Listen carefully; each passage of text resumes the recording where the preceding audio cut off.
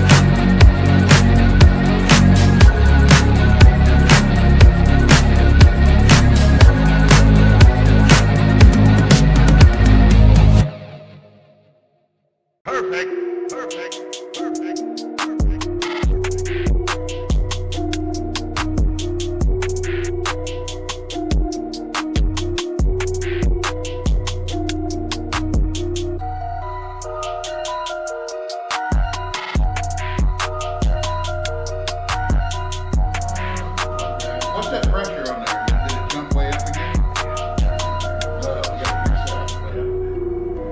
Where's the switch? I lost the switch. You lost the switch? Yeah. Oh, here it is. All right.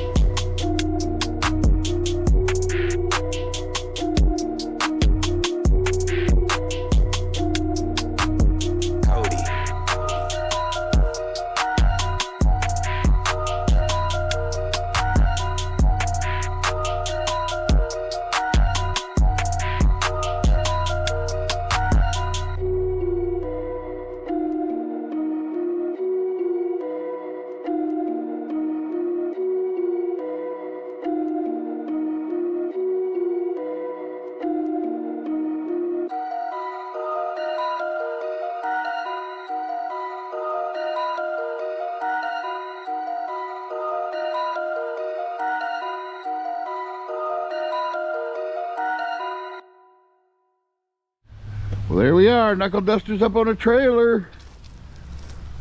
We're getting ready to blast off the No Name Nationals in the morning. I got to work tonight. It sucks.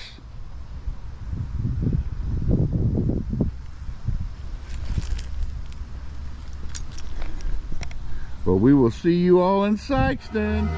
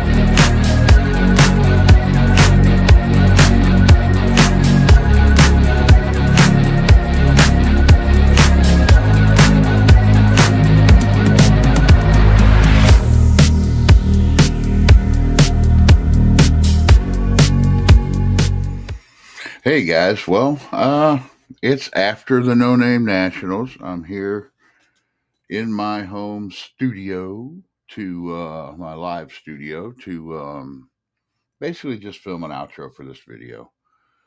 First off, No Name Nationals was great. I wish I would have recorded more, would have gotten more footage, but I was just having too much fun. You know, it's really hard when you're having fun and talking with your buddies and stuff's going on, and I just really didn't feel like picking up the camera.